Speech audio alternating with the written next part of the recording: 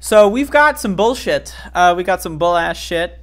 You know, we got some bullshit. So this is Marjorie Taylor Greene going on the Alex Jones program. And I just want to say that I do not endorse what these folks are saying. This is some really out there stuff. Some really out there stuff. But I want to, talk about it because Marjorie Taylor Greene is a member of Congress, right? There are members of Congress. Max the dog is currently having his own time. There are members of Congress that actually think this insane garbage nonsense, and I think it's important to understand that this is a problem in this country. So I have two clips here from the Alex Jones program featuring Marjorie Taylor Greene, and we're going to get in. Make of Laura Logan getting deplatformed and getting attacked for coming out and comparing him to Joseph Mengele. I think it's a very fair comparison. Him is Dr. Fauci in this context? I think it's a fair comparison. It's basically been one big human experiment, right? That's what COVID-19 vaccines have been. That's what COVID-19 has been. So do I think Lara Logan should have been deplatformed or attacked for what she said? So, okay, so they're basically calling Anthony Fauci Joseph Mengele. That's interesting. Now, again, we're going to get into some more weirdo territory here. But this is, yes, the CDC has made a lot of mistakes during this pandemic. Absolutely. Absolutely. But where these people are coming from, you need to understand these people are not coming from a universal health care, provide vaccines for everybody, which should be. I believe in vaccine mandates. We have mandatory vaccination, right? We should have free health care for everybody. So these people they don't think that Fauci is doing enough when it comes to the poor judgment and the mistakes. And this is the crazy out there part. So let's watch it. This is truly mental illness. Wearing a mask today after 2 years of this Chinese. You know what's mental illness? Wearing pants. If I want to go to the supermarket and I want to have my genitals exposed, right? It's hot outside, goddammit. Why the fuck do I have to wear pants? When you really think about it, that we have mandatory pants wearing in this society. That's fascism. That's medical fascism. Haven't you seen these studies about how wearing tight underwear can fuck with your your body and stuff? No. I disagree. I'm no pants. Hashtag no pants. Virus that has infected our country.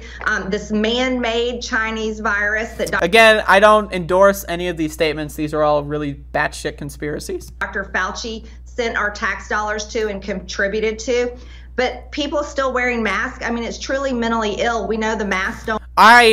Now, correct me if I'm wrong, but people are still wearing shirts as well. Now, why is it that people have mandatory shirt wearing in this country? Again, all right, you don't want to see my genitals, that's fine. But, I mean, I want to walk around the supermarket without my shirt on. I should be allowed. It's hot outside, motherfucker. This idea that masks are a step too far, but, having shoes in a supermarket, you need shoes. You need a shirt. You need pants. What? What? In my opinion, it's either... I believe in mandatory masking. If you don't have a mask on, if we can send someone to jail for not having pants on, we can send someone to jail for not having a mask on. Let's be honest. Let's be honest, okay? Don't work, and the vaccines don't work. People that are vaccinated are still getting COVID, but I think that people... Again, this binary thinking, the vaccination, I think it's 97% or something of the deaths are with unvaccinated people. So I read that somewhere, with vaccinated cases, it's very unlikely to die if you are vaccinated. You might get sick, you might have a breakthrough case, but it's very, very unlikely that you will die if you have been vaccinated. But again, it's not 100%, so therefore it doesn't work. This binary thinking is so fascinating to me, right? It's like eating food, sometimes you get food poisoning. So therefore, eating food doesn't always make you feel good. Sometimes you get food poisoning. Therefore, I'm never going to eat ever again. I'm hashtag no food. People really have blood on their hands that have stopped the prescriptions of ivermectin, refuse people who have had... So again, the vaccines, bad. Big pharma, big pharma, big pharma. Ivermectin, also controlled by big pharma companies. That's good? What? sick family members in the hospital of not being able to take ivermectin or any other kind of life-saving treatment or therapy. I mean, I truly think that we need to investigate all of these people and investigate the deaths that are reported on the VAERS system. So again, all these people are crazy. I just wanted to share this. This is, I mean, I don't even know what to tell you anymore. Like, this country is bad. It's Looney Tunes. This has been a hell of a last couple of years for content in this country, let me tell you. Wear your fucking mask when you go outside, get your fucking vaccine, and shut the fuck up, motherfucker. I want to go to a concert. Personally, I would love to go to a bar. I want to get drunk in public again, right? When's the last time I've been drunk in public? It's been a long time. I'm sick of being drunk in my own home. I want to be drunk in public again. I want to go to a concert. I want to wander around outside and like wake up in a dumpster somewhere. But I can't because of this fuck shit ass pandemic, right? Now again, I could if I just wanted to die. If I wanted to kill myself maybe.